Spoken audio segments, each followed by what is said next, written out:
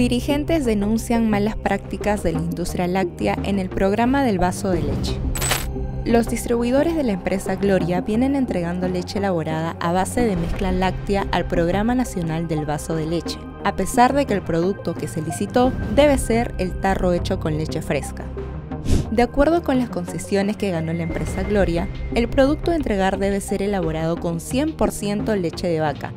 Sin embargo, hace semanas se comunicó a las madres del programa social que se les entregarían un producto hecho a base de mezclas lácteas porque Gloria tiene problemas para copiar el alimento de los productores nacionales. Ante esta situación, la Asociación de Mujeres Organizadas del Vaso de Leche exige a la empresa Gloria que regule la distribución del producto acordado. Ponemos de conocimiento a la opinión pública nuestra profunda preocupación por los graves atropellos contra nuestros beneficiarios,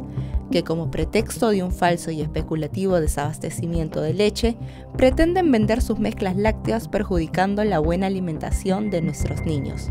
La presidenta de la asociación, Silvia Pareja, hizo público el 2 de marzo un documento donde la Municipalidad de Villa El Salvador informó que la entrega de leche para el programa se retrasaría 15 días porque la planta de majes de Gloria fue dañada a causa de las protestas en Arequipa.